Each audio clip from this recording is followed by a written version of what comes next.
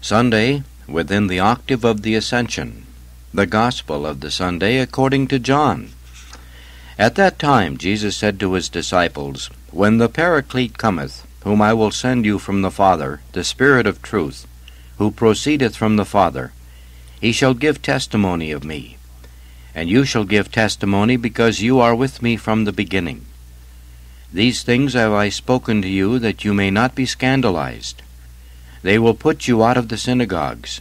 Yea, the hour cometh, that whosoever killeth you will think that he doeth a service to God. And these things will they do to you, because they have not known the Father, nor me. But these things I have told you, that when the hour shall come, you may remember that I told you of them. The words of the Gospel. Exposition from the Catena Aurea.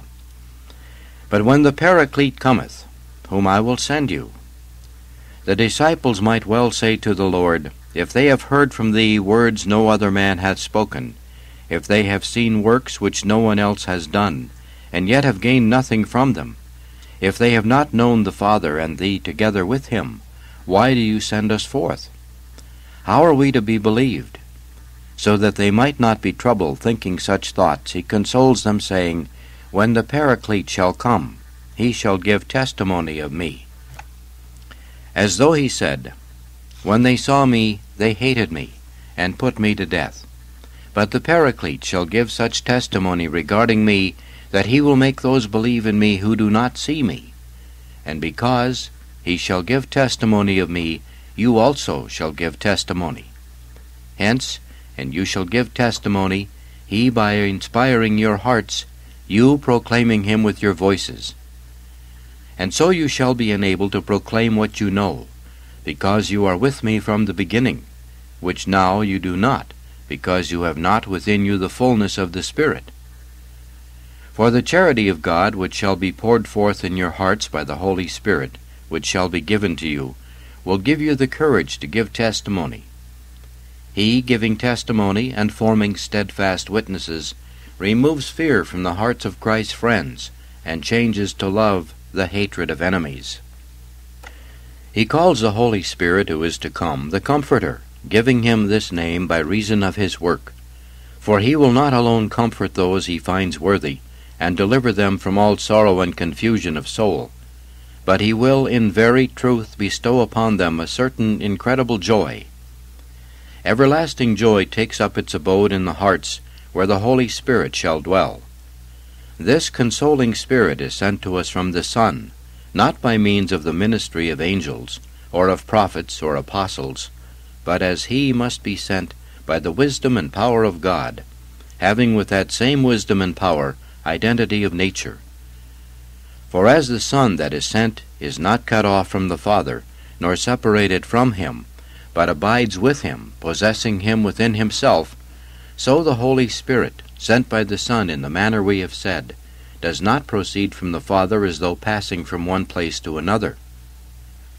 For as the Father is not rooted in one place, since he is above all created things, so neither is the Spirit of truth enclosed within the bounds of place, since he also is incorporeal and far excelling even all rational creatures. He calls him not the Holy Spirit, but the Spirit of truth, that he may show us that he is worthy of our faith.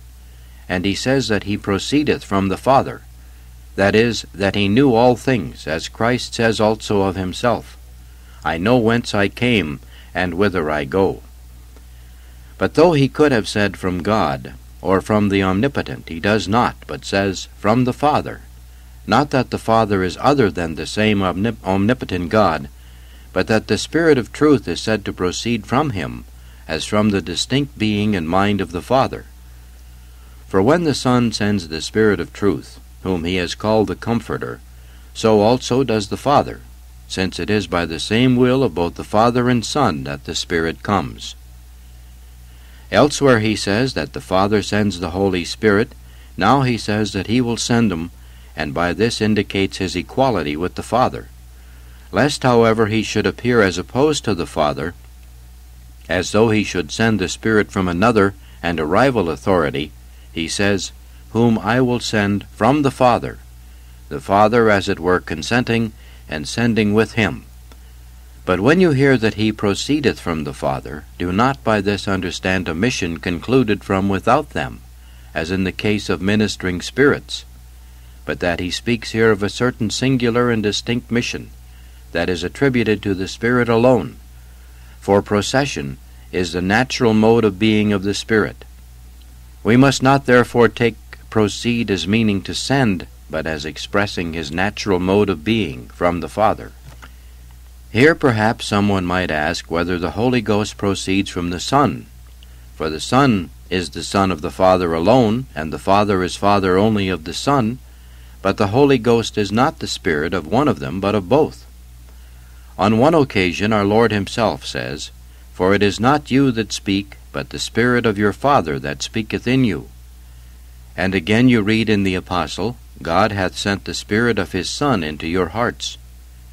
Nor do I think he is called the Spirit for any other cause.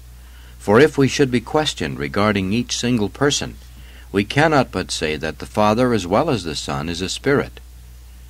It was fitting that that which they both singly and together are called, he also should be called, who is not one or other of them, but in whom what they possess is common, is manifested. Why then may we not hold that the Holy Ghost also proceeds from the Son, since he is also the Spirit of the Son? For if he did not proceed from him, he would not after his resurrection have breathed upon his disciples, saying, "Receive ye the Holy Ghost." It is of this power also we must believe the evangelist was speaking when he says, "For virtue went out from him and healed all."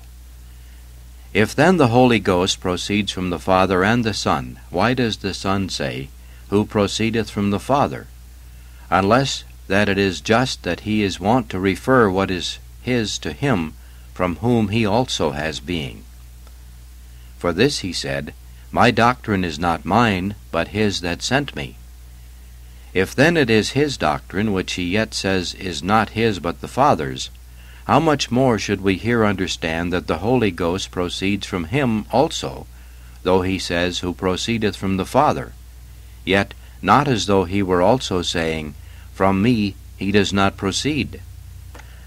From whom then the Son derives that he is God, from the same the Holy Spirit derives that he proceeds from him. Hence it may in some way be understood why the Holy Ghost is not said to be born, but rather to proceed, since if he also were to be called Son, he should then be called Son of both, which would be absurd, since no son is the offspring of two, except of a father and a mother. Far be it from us to consider any such thing between God the Father and God the Son. For neither does a son of men proceed at the same time from both father and mother. For when he proceeds from the father to the mother, he is not then proceeding from the mother, and when he comes to this light from the mother, he is not then proceeding from the Father. But the Holy Ghost does not proceed from the Father to the Son, and from the Son proceed to the sanctifying of the creature, but proceeds at the same time from both. Neither can we say that the Holy Spirit is not life, when the Father is life and the Son is life. And therefore, as the Father has life within himself, and also gave it to the Son to have life within himself, so has he given the Spirit life, to proceed from him as it proceeds from himself. These things have I spoken to you, that you may not. Rightly then, after promising them the Holy Spirit, by whose power working within them they would become witnesses unto him, he goes on, "These things I have said, that you may not be scandalized. For when the charity of God is poured forth in our hearts by the Holy Spirit, who is given to us, great peace comes to those who love God, so that there is no scandal for them." Then giving expression in words to that which they were to suffer, he says, "They will put you out of the synagogues." For they, the Jews, had already agreed among themselves, that if any man should confess him to be the Christ, he should be put out of the synagogue. But what harm was it that the apostles should be put out of the synagogues of the Jews? For were they not about to cut themselves off from them, even if no one should put them out of them? But by this he wished to warn them that the Jews would not receive Christ, whom they themselves would not abandon. For as there was no other people of God than this seed of Abraham, if they should acknowledge Christ, we should not have here the churches of Christ, there the synagogues of the Jews.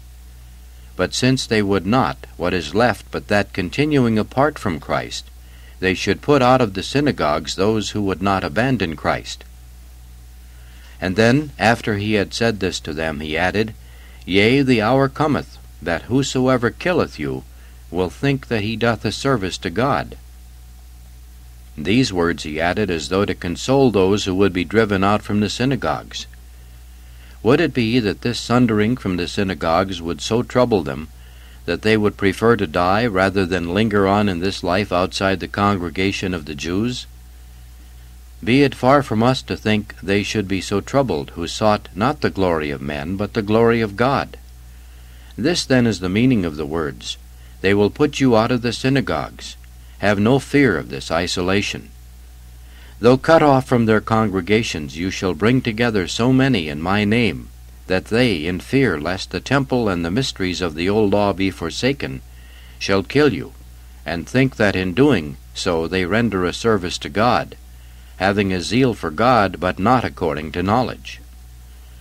We must take these words to be said of the Jews, of whom he had said, They will put you out of the synagogues. For the witnesses of Christ, that is, the martyrs, even if they were killed by the Gentiles, these did not think that they did a service to God, but to their own false deities. But every Jew who killed Christ's preachers thought he did a service to God, in the belief that whoever became converted to Christ would betray Israel. And so, enraged at this, and having a zeal for God, though not according to wisdom, thinking to do a service to God, they put them to death.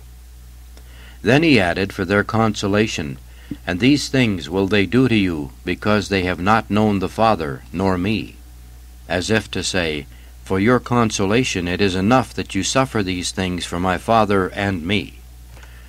Lest, however, these evils, which were however speedily to pass away, should come of a sudden upon souls which were unaware and unprepared, he for this reason foretells them when he goes on to say, But these things I have told you, that when the hour cometh.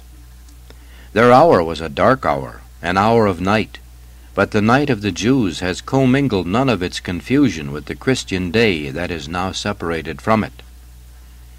He foretold this for yet another reason, that they might not say he did not foresee the future, and this he intimates when he says, That you may remember what I have told you, and that they might not say, Soothing us, he told us only the things that would please us. He indicates to them that it was for this reason he had not told them this from the beginning, saying, But I told you not these things from the beginning, because I was with you, because you were in my care, and it was lawful for you to question me when you wished. It was against me the whole assault was directed. Hence it was not necessary to tell you these things from the beginning. It was for this I did not speak, not because I did not then know of them. But the other three evangelists show that he foretold these things before the time of the supper, whereas, according to John, it was when this was over that he spoke of them. Perhaps the question is answered in this way, that they also relate that he was close to his passion when he spoke of these things, not therefore from the beginning, when he was with them. But Matthew records that these things were foretold, not alone on the eve of the Passion, but from the beginning. What then does he mean when he says, I told you not these things from the beginning, if not the things which he here tells them concerning the Holy Ghost, that he is to come upon them and give testimony, when they shall suffer these evils? These are the things he did not tell them from the beginning, when he was with them, and they possessed the comfort of his presence. But now that he was about to leave them, it was necessary that he should tell them that he was to come by whose means it would be that charity would be poured out into their hearts, and they would, with confidence, preach the word of God. He had forewarned them that they would suffer torments, but not that their slaying would be regarded as a service to God, which would have greatly terrified them, or because he had spoken of the things they must suffer from the Gentiles, but here he tells them of what they must suffer at the hands of the Jews. Saint Gaudentius, Bishop of Brescia, on the promised coming of the Paraclete. In his ineffable wisdom, the Son of God deigned to communicate step by step to his disciples an understanding of the truths of his saving faith, for their human hearts could not grasp it all at once. And in the discourses he had already spoken to them, he had, as I showed you in my last sermon, made known to them many things concerning the oneness of his own divinity with that of the Father, making clear that there was no separation between them, so that even the words he spoke to them were not, he declared, his, but the Father's. And the word which you have heard is not mine, but the Father's who sent me. In this sentence he makes it abundantly clear that all who reject the teaching of his only begotten Son reject the teaching of the Father also, since the Son says that the words he spoke are not his, but the Father's. And from this it follows that if they are the words of the Father, they are also the words of the Son. For he declares, "All things whatsoever the Father hath are mine." And in another place he says to the Father, "And all things are thine, and thine are mine, and I am glorified in them." And this manifestly because of the oneness of the divine substance, which recognizes nothing as part of it which does not belong to the divine nature. Now, however, following on this, he immediately lays down that we must believe that the Holy Ghost also shares in this same oneness, when he foretells that the fullness of his teaching shall be perfected in them by the same Paraclete, declaring, "These things have I spoken to you, abiding with you." But the Paraclete, the Holy Ghost, whom the Father will send in my name, he will teach you all things, and bring all things to your mind, whatsoever I shall have said to you. He deigned by these words to the blessed apostles to forewarn them both of his own ascent into heaven after the passion he was to suffer, and of the descent upon them from heaven of the Holy Spirit, when he said, "These things have I spoken to you, abiding with you." But the Paraclete, the Holy Ghost, whom the Father will send. But the Holy Spirit was not in heaven only, and not upon earth, and neither would the Son so ascend into heaven as to forsake the earth. Neither did the Father alone possess the throne of heaven, whither the Son is said to return, and whence the Holy Ghost is said to come. For the most blessed prophet makes this acknowledgment to the Father, "Whither shall I go from thy Spirit? Or whither shall I flee from thy face? If I ascend into heaven, thou art there. If I descend into hell, thou art present. If I take my wings early in the morning, and dwell in the uttermost parts of the sea." If I take wings in the morning, he says. It is well that he has wings, and that taking them he may reach whither he wills. Yet, since he dwelt in a body, in what manner could the prophet ascend into heaven, or descend into hell, or reach to the farthest parts of the sea? What manner then of wings has he? The soul of the believer takes to itself wings of faith, so that raised above earthly things and dwelling wholly in the Spirit, it can comprehend with all the saints what is the breadth and the length and the height and the depth of the knowledge of God.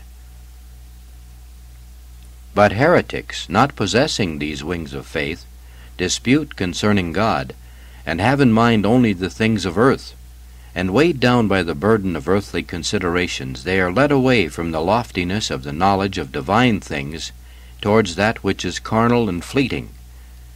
Neither can they come to the understanding of that boundless divinity where only the believing soul has access, which perceives, believes, confesses, and proclaims the unity of the adorable Trinity.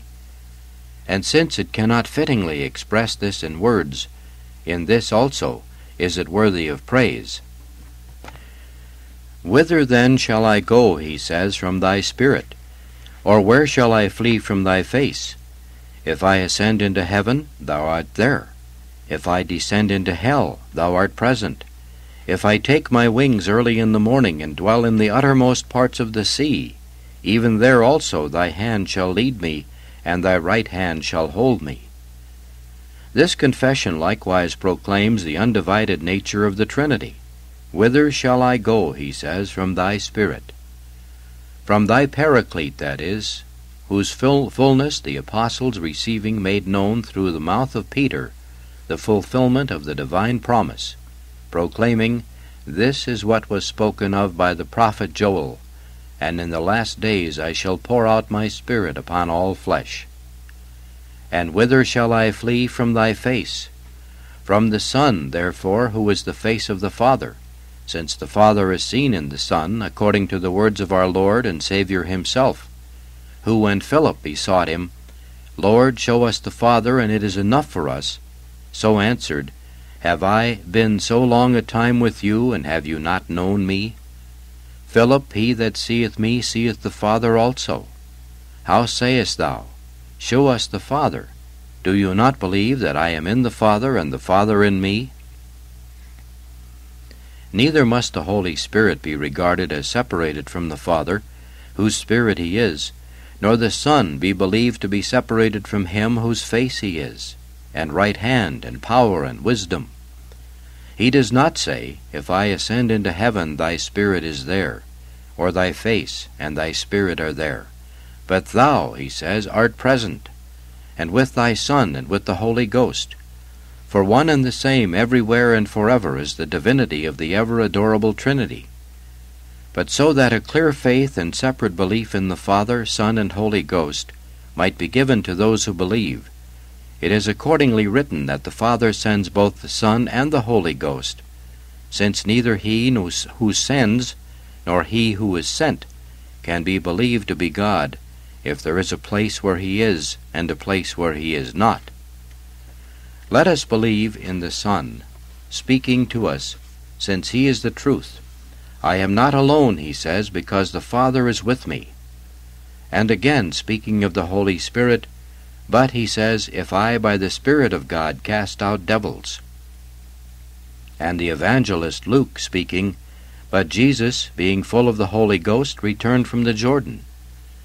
Accordingly, since nowhere is the divinity of the Trinity not present, it is part of the divine plan for the redemption of mankind that it is spoken of as both sending and being sent.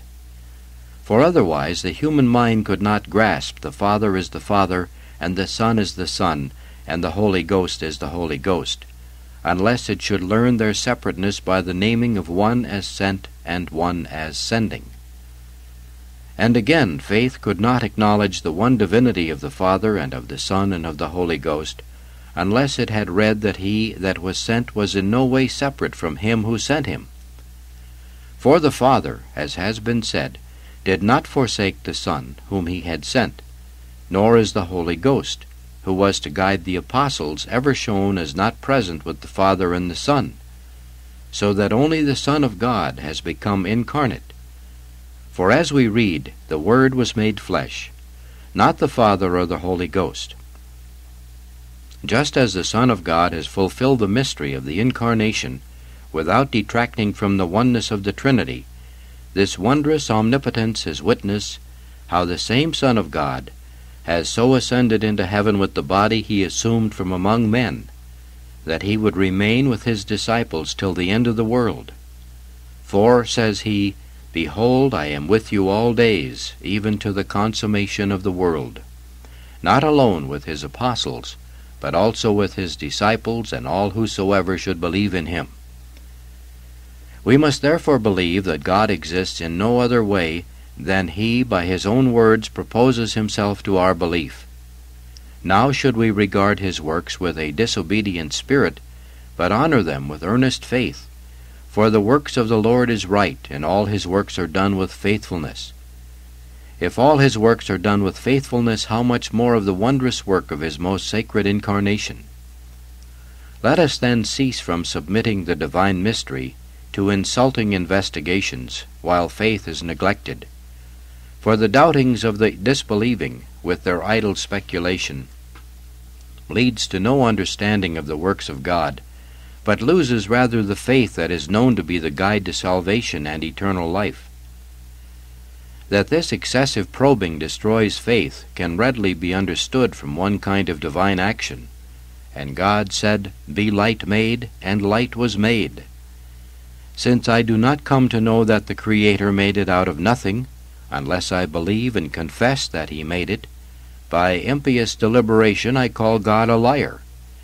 Therefore the mind of each single person who believes should accept with love and faith all the works of the Lord, and above all this supreme work of the incarnation of the Son of God, as the sacred Scriptures teach us, and proclaim by the loyal obedience of the tongue what it believes with an unwavering heart.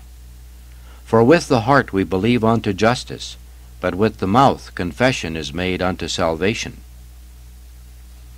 By this that He promised that the fullness of His teachings would be bestowed by the Holy Spirit, He desired that He should be believed equal with Himself in omnipotence.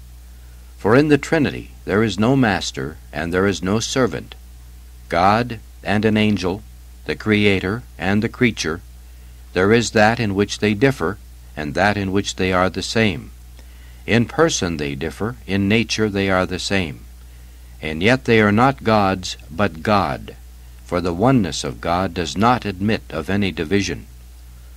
Lastly, Christ says of the Holy Spirit in this same place, "Whom the Father will send in my name," that is, in the name of God, to proclaim God, namely as the Son. And for this reason the Son also says of Himself, "I am come in the name of the Father." And this the prophet had already foretold of Him, and the children praising Him in the gospel confirmed it, when they cried out, "Blessed is he that cometh in the name of the Lord." And rightly does He come in the name of the Lord, not in the name of a servant, for He is God, not in His own name, for He is the Son, and coming as Son, His name is that of the Father. The Son accordingly, I repeat, proclaims of Himself, "I am come in the name of my Father." But of the Holy Ghost He says, "Whom the Father will send in my name." And when He decreed that baptism should be conferred in the name of the Trinity, He did not say, "in the names of," but "in the name of." For the Father is God, and the Son is God, and the Holy Ghost is God, as I have often made clear to your charity from the testimonies of sacred Scripture. And so one is the name of the Trinity, one is the power, and one the divinity, which shall endure forever and ever. Amen. St. Augustine, Bishop and Doctor, on the Paraclete. The Lord Jesus Christ, being now near His passion, and soon to leave them in His bodily presence, though in His spiritual presence He would be with them till the end of the world, encouraged them in the words He spoke to them after the supper, to bear steadfastly the persecutions of the ungodly, whom He calls the world. Yet it was from this world He had, He said, chosen the disciples, so that they might know that it was by the favor of God they were what they are, that they were what they were because of their own sins. Then He clearly states the Jews were both His persecutors and theirs, so that it should be very plain to them that these were also meant by the name world, which was condemned because it persecuted the saints. And when He said of them that they knew not Him by whom He had been sent, and that they hated both Father and Son, that is, He that was sent, and He by whom He was sent, all of which things we have explained to you in the previous discourses, then He comes to this point, where He says that the word may be fulfilled which is written in their law, "They hated me without cause." Then continuing, as in logical sequence He adds, "that which we now undertake to explain to you. But when the Paraclete cometh, whom I will send you from the Father, the Spirit of truth, who proceedeth from the Father, He shall give testimony of me, and you will give testimony of me, because you are with me from the beginning."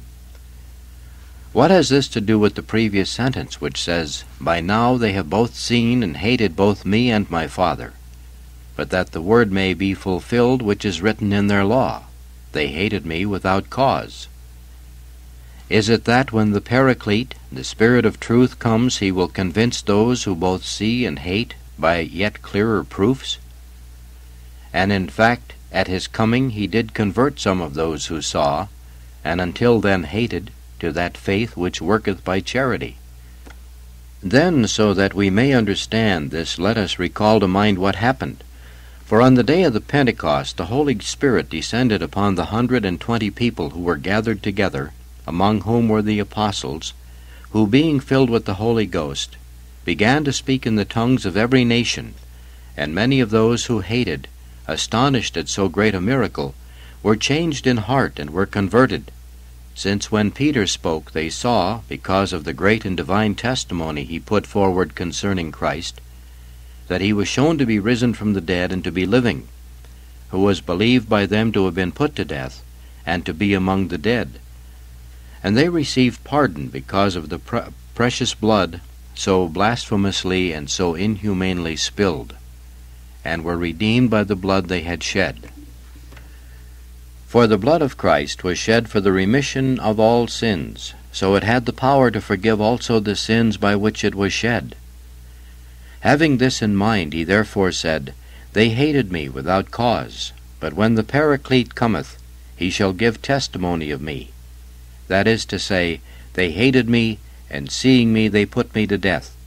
But such will be the testimony the Paraclete shall give of me, that it will make those who do not see me believe in me. And you, he says, shall give testimony, because you are with me from the beginning. The Holy Ghost will give testimony, and you also shall give testimony. For since you were with me from the beginning, you can preach that which you have seen, and that you do not now, so now is because you have not yet the fullness of this Spirit. He shall give testimony of me, and you shall give testimony of me, and the charity of God that is poured forth into your hearts by the Spirit that will be given to you shall give you courage to give testimony. This had indeed been lacking in Peter till then, when, terrified at the questioning of the servant maid, he had not had the power to give true testimony, but contrary to his promises was driven rather by grievous fear to deny him 3 times. Fear such as this has no place in charity, for true charity casts out fear. And thus it was that previous to the passion of the Lord, his servile fear was put to the test by the serving woman. After the Lord's resurrection, his generous love was tested by the Prince of Generosity, and because of fear then he was terrified, but here restored to calm. There he denies whom he loved, here he showed his love for him whom he had denied. Please go to side B. This very love was weak and narrow, till it was enlarged and made strong by the Holy Spirit.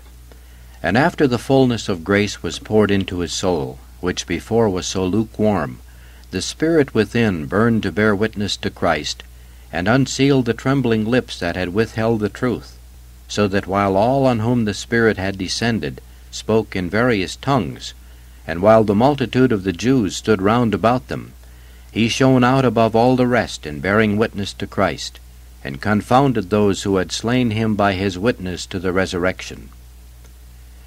Should anyone desire to contemplate this so meaningful divine wonder, let him read the Acts of the Apostles.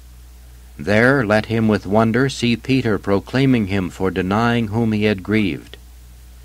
There he will see that tongue changed from cowardliness to confidence, from servitude to freedom, converting to the praise of Christ the tongues of so many that were enemies, of whom one had led him to denial, being unable to stand fast before it.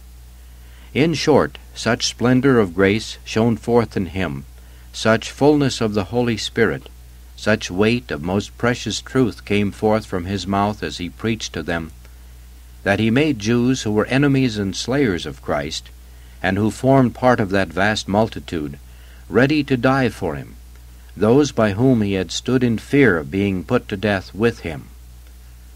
This the Holy Spirit accomplished, promised beforehand, and then sent down upon them. It was these great and wondrous blessings the Lord contemplated when he said, "They have both seen and hated both me and my Father, that the word may be fulfilled which is written in their law, that they have hated me without cause. But when the Paraclete cometh, whom I will send you from the Father, the Spirit of truth, who proceedeth from the Father, he shall give testimony of me, and you shall give testimony of me. For he, by giving testimony, and by making most courageous witnesses of them, took away fear from Christ's friends, and changed the hate of his enemies to love. Turning then to the Lord our God, the Father Almighty, let us, as best we can, give thanks with all our hearts, beseeching him that in his goodness he will mercifully hear our prayers. By his divine grace drive evil from our thoughts and actions, increase our faith, grant us his holy inspirations, and lead us to joy without end, through his Son our Lord and Savior, Jesus Christ. Amen.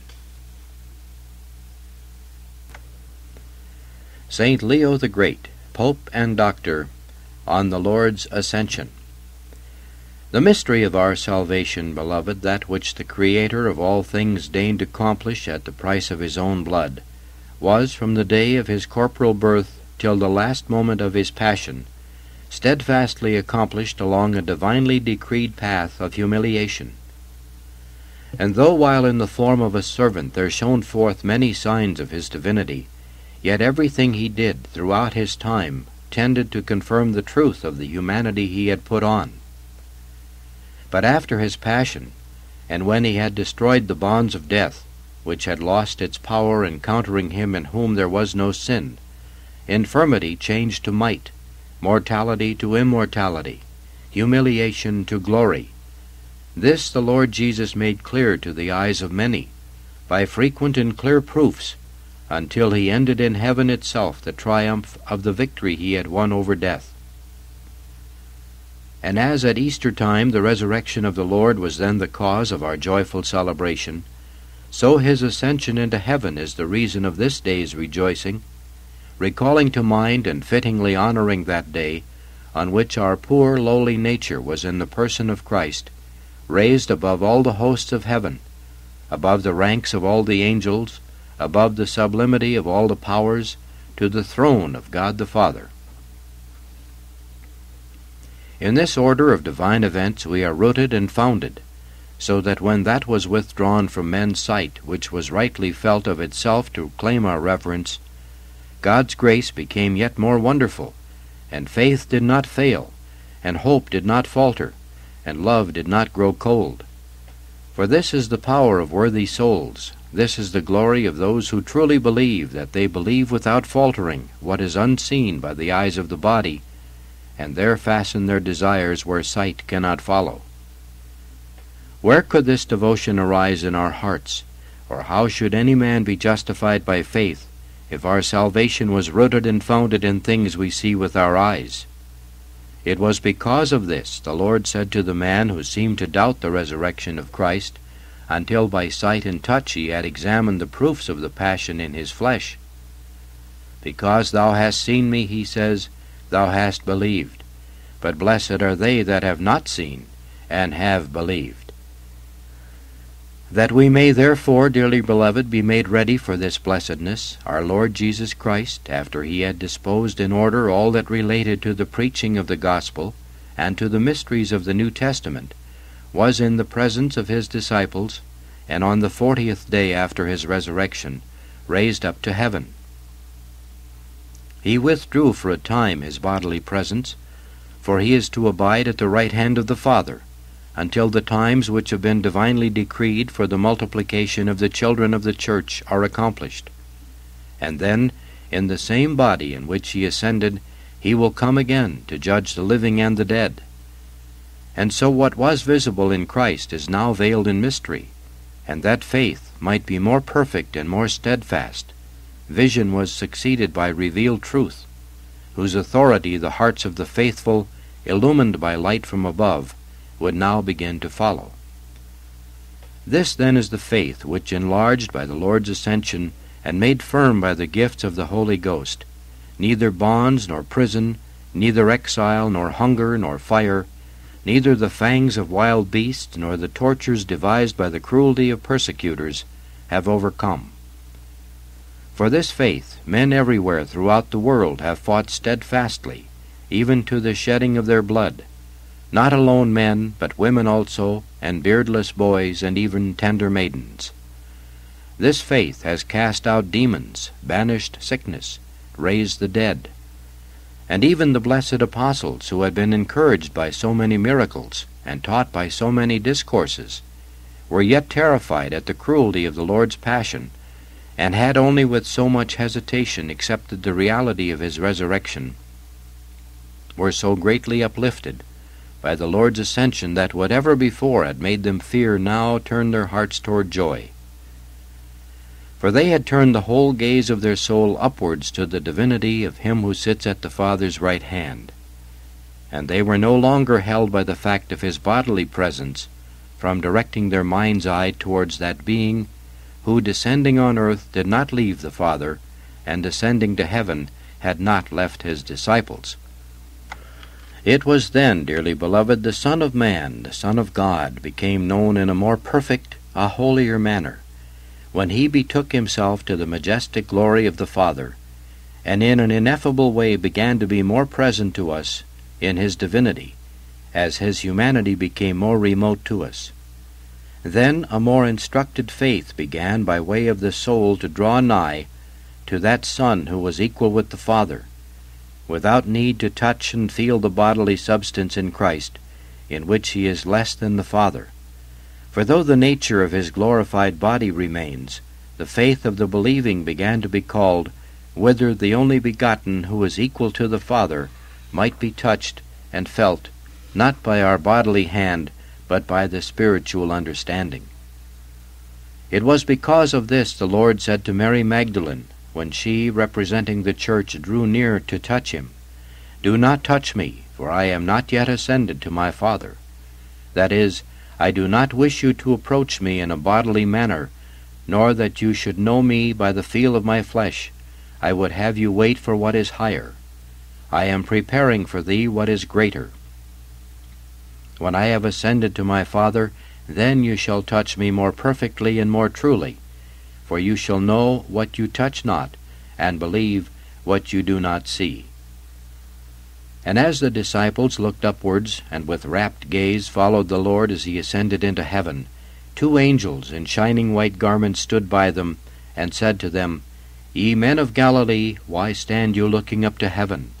This Jesus, who is taken up from you into heaven, shall so come as you have seen him going into heaven." By these words all the children of the church were taught that they are to believe that Jesus will be seen coming again in that same body in which he ascended, and that likewise we cannot doubt that he to whom from his birth angels had ministered, to him all things are subject. For as an angel announced to the Blessed Virgin that Christ would be conceived of the Holy Ghost, so also was it the voice of the heavenly choir that proclaimed him to the shepherds, newborn of the Virgin. And as the first testimonies of that told men he had risen from the dead were those of angels from on high, so likewise was it foretold by the ministry of angels that he would come again in the flesh to judge the world, so that we may know what great powers shall stand about him when he shall come to judge to whom so many ministered, when he was himself being judged. Let us then exult, beloved, with joy of soul and rejoicing, with fitting praise in God's presence, lift up the now free eyes of the soul to that place where Christ abides. Let not earthly things hold here the souls that are called above.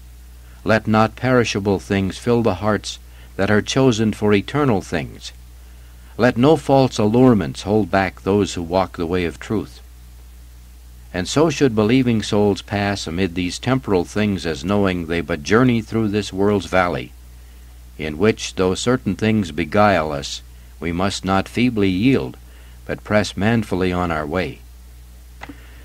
To this the most blessed Apostle Peter exhorts us, and by that love for feeding the sheep of Christ, which he received by his own threefold confession of love for the Lord, he cries, beseeching us, Dearly beloved, I beseech you as strangers and pilgrims, to refrain yourselves from carnal desires which war against the soul, and for whom, unless the devil do carnal desires, make war, who, when souls are striving towards higher things, delights to bind them fast to the pleasures of perishable things, and lead them away from those seats from which he himself has fallen. Against such wiles each believing soul must judiciously stand guard, that he may defeat the enemy in whatever he tries. And there is nothing more efficacious against the wiles of the devil, dearly beloved, than the kindness of forgiveness and bountifulness in charity, by means of which sin is either avoided or overcome. But this high degree of virtue is not reached until that which is its enemy is rooted out. For what is more inimical to mercy and to the works of charity than greed, from whose root arise the fruits of all evil? And unless this be cut at the source, it must follow that the thorns and thistles of wickedness will spring up in the field of that heart where this plant of evil flourishes, rather than any plant of true virtue. Let us then, most dearly beloved, stand firm against this so destructive evil, and follow after charity, without which no virtue can flourish, so that we may ascend by that way of love to Christ, by which he has come down to us, to whom, with the Father and the Holy Ghost, be honor and glory, forever and ever. Amen.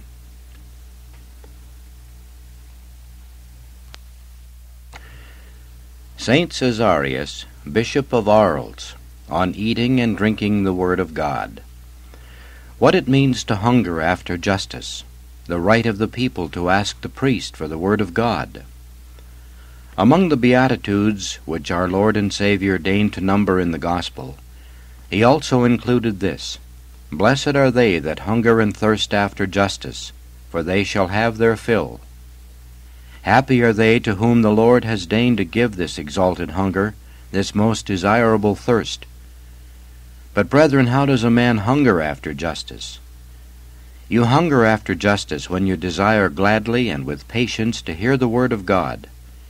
For of this food was it said, They that eat me shall yet hunger, and they that drink me shall yet thirst. For though it is more perfect to do than to know, yet we must first know what is just before we can do it. He must learn God's will who desires to fulfill it, and therefore he who desires to learn of justice hungers after the knowledge of justice. We must therefore learn of justice, so that afterwards we may merit to fulfill it. If therefore, as we believe, you truly hunger and thirst after justice, in order that this blessedness may, through the grace of God, be fulfilled in you, whenever the word of God is for long withheld from you, let you not wait until such time as we shall preach it to you, but let you eagerly and confidently demand it of us as something that is rightly due to you. The obligation of priests to communicate the word of God. If we on the one hand desire always to offer it to you, while you do not desire to seek it from us, should we at times be neglectful, we may then perhaps be judged importunate by those who do not know our danger. For they who do know the grave burden laid on priests will understand that even though we preach often, we yet communicate to you less than we are bound to. For the Holy Spirit has testified to priests by the mouth of the prophet, Cry, cease not. He does not say, Cry out for many days, but cry, cease not. Lift up thy voice like a trumpet, and show thy people their wicked doings. And again, if thou declare not to the wicked his wicked way, I will require his blood at thy hand. And the apostle, Therefore watch, keeping in memory that for 3 years I ceased not, with tears to admonish every one of you night and day. If the apostle, that he might be without blame before God, preach night and day the word of God, what will happen to us, who rarely or only after the lapse of many days provide spiritual pasture for the flock entrusted to us.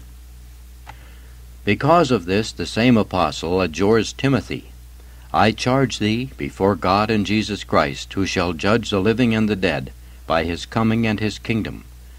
And as though he were asked why he begins with such a fearful exhortation, he goes on to say, Preach the word, be instant in season, out of season, reprove, entreat, rebuke. What does in season and out of season mean, if not at suitable times to those who desire it, and with urgency to those who are unwilling? The word of God must be offered to those who desire it. It must be urged on those who are averse to it, lest standing before the tribunal of Christ, they may declare against us that we did not warn them, and he shall then require their blood at our hands. And so with great fear and trembling we must take thought, so that that terrible sentence shall not be pronounced against us, which the servant merited to hear, who had neglected to double the talent he had received. Wicked and slothful servant, he says, why hast thou not committed my money to the bankers? And at my coming I should have received my own with usury. And then what follows? May God deliver us from it. And the unprofitable servant, he says, cast ye out into the exterior darkness. There shall be weeping and gnashing of teeth. Why, he says, hast thou not committed my money to the bankers? By money, dearly beloved, understand only that which is to be preached in the church. The bankers who should receive the money are none other than the Christian people. For as it shall be for us a grievous sin not to have committed the money of the Lord to the bank of your heart, so likewise no small danger threatens you who are unwilling by means of good works to double what you have received by the words we have preached to you. This is the food of the soul. Since therefore you are aware both of ours and of your own danger, as often as it shall happen that the word of God is ministered to you tardily, treat this as though you would if the substance of your daily food were withheld from your body. For with us the hunger of the soul ought not to be less than that of the body. For the more worthy we know the soul to be, the greater must be our care that it receive the food it needs. For if our body be fed twice each day, why should anyone think it troublesome and uncalled for, if the soul that belongs to God is fed but once in 7 days? For as the body is restored by this earthly food, so is the soul refreshed by the word of God. And so as often as it is tardily offered to you, awaken us from our sloth and demand what is rightfully yours. The priests are as kine, providing the milk of the word of God, the people as calves, eagerly seeking it. For in the church the priests are like the milking kine, the Christian people resemble the calves. For as the cows wander through the fields and the meadows, and go through vineyards and the olive groves, and from the leaves and grass they graze on provide milk for the calves, so priests, assiduously reading the word of God on the wide hills of the Scriptures, should, from the herbage they gather, provide spiritual milk for their children, so that they may be as Paul, who said, I gave you milk to drink, not meat. Not unfittingly, then, beloved brethren, do priests seem to be like the kine. For also as the cow has 2 udders from which she nourishes her calves, so must priests, from the 2 udders of the Old and the New Testament, provide spiritual food for their people. Yet consider, dearest brethren, how not alone do kine seek out their young calves, but these also come running to them, and often so buffet them on the udders with their eager heads, that at times, if the calves are big, they seem to uplift their mothers from the ground. But this the mothers contentedly suffer, for they desire to see their calves grow strong. And this good priests should also seek after and desire, that their spiritual children should press them with questions regarding their own salvation, so that while divine grace is given to the children, who as it were buffet them with questions, a divine reward is being prepared for the priests, who thus make known to them the truths of sacred Scriptures. I tell you this, then, so that this resemblance may be found both in you and in us. For we are eager to suffer from you this longed-for hunger of the soul, so long as we see that your souls grow strong in the love of Christ. And as we must gather the flowers of Scripture to make food for souls, so also should you seek it, and with great eagerness. For as calves beat strongly against the maternal udders, that they may the more freely draw forth the needed food, so should the Christian people seek eagerly from their priests, as from the udders of the church, to acquire the food of salvation, and the nourishment the soul needs, so that should priests be slow in giving it, and the people too worldly to inquire for it, that may not come to pass which was written, I will send a famine into the land, not a famine of bread, nor a thirst of water, but of hearing the word of the Lord. We trust in the mercy of God that we shall be given a zeal for reading and preaching, and that you will be given an eager desire to hear us, that we may be able to give a good account before the tribunal of Christ, because of the sermons we have preached, and that you may receive the reward of salvation, because of your obedient hearing of the word of God, and of your perseverance in good works, by the help of our Lord Jesus Christ, to whom be honor and glory, now and forever. Amen. Saint Caesarius, Bishop of Arles, on how the Word of God is to be received. Paternal solicitude for the weak in body. Some days ago, because of those who suffer with their feet, or labor under some bodily weakness, I advised you with fatherly earnestness, and in a manner I besought you, that when the Acts of the Martyrs are read at length, or at all events during certain longer lessons, that those who were unable to stand should, sitting down, listen with attentive ears, and with humility and in silence, to what was being read. Now there are some among our children who think that all, or at least many who are well in health, may regularly do this. For as soon as the Word of God begins to be read, they decide to stretch themselves out as if they were in their beds, and would that they do only that, and keeping silence receive the Word of God with a devout heart, and not begin to distract themselves with idle gossiping, so that they neither hear what is read, nor let others hear it. Now, venerable brethren, I ask you, and with a father's concern I want to impress upon you, that while the lessons are being read, or while the Word of God is being preached, no one is to stretch himself out upon the ground, unless where great weakness compels him to do so, and in that case let him not lie down, but rather sit down, and in this way let him, with a loving heart, take in whatever is being made known to him. The Word of God is in no way less than the body of Christ, nor should it be received less worthily. I ask you, brothers or sisters, tell me, which to you seems the greater, the Word of God or the body of Christ? If you wish to say what is true to you will have to answer that the Word of God is not less than the body of Christ.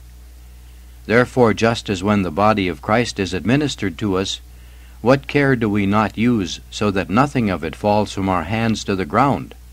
So should we with equal care see that the Word of God, which is being imparted to us, shall not be lost to our soul, while we speak or think of something else. For he who listens carelessly to the Word of God is not less guilty than he who through his own inattention suffers the body of Christ to fall to the ground. The preacher is a giver of precious jewels. Now I would like to know whether, if at the time when the preacher begins to preach to you the Word of God, we decided to bestow on you the most precious jewels and earrings and finger rings, would our daughters choose to stay where they are, or to come forward to receive them? Without any doubt, and with great good will, they would accept what was offered them. But since we neither can nor ought to offer bodily adornments, we are not therefore readily listened to. But it is not just that we who minister to you in spiritual things should not be properly regarded. Let her who gratefully hears the Word of God be certain that she has received earrings for her soul, brought down from the heavenly home. And she who, being taught to help those in need, holds out her hand to give alms, receives a bracelet, placed there by Christ. For as a body given to evil puts on earthly adornments, that for a while it may gratify carnal eyes, to its own loss and that of those who sinfully desire it, so the soul that is spiritually adorned by means of divine instruction, with the everlasting spiritual pearls of good works, shall be prepared to share the company of the heavenly spouse, and enter with him to the wedding feast. So she shall not hear what is written in the Gospels, Friend, how camest thou in hither not having on a wedding garment? And that she to whom this was said may not adorned and not clothed as are the just, merit to hear, Bind his hands and feet, and cast him into the exterior darkness. There shall be weeping and gnashing of teeth. Rather may she, because of her garment of virtue and good works, hear these words, Well done, thou good and faithful servant, enter thou into the joy of thy Lord. The preacher is as a mother who wishes to adorn her daughter. What reward does he ask of his labor? I ask you, daughters, to listen with attention to what we have to say. Should a mother wish to adorn her child, and should she, refusing the adornments, throw herself on the ground and turn this way and that, and will not be quiet so that her mother may adorn her as best she can, may not such a daughter be rightly chastised and scolded? Consider me then as the mother of your souls, who wishes to array you that you may appear without spot or blemish before the tribunal of the eternal Judge, and anxious to provide remedies as well as ornaments for your souls. I desire to join together what was sundered, to mend what was torn, to heal what was wounded, to clean what was soiled, to renew what was destroyed, and to adorn what is healthy with spiritual pearls. I spare not my labor. Why should anyone think to accept it with indifference? For since the adornments of the body are bought only at great cost, unless you find someone willing to give them to you, with what thanks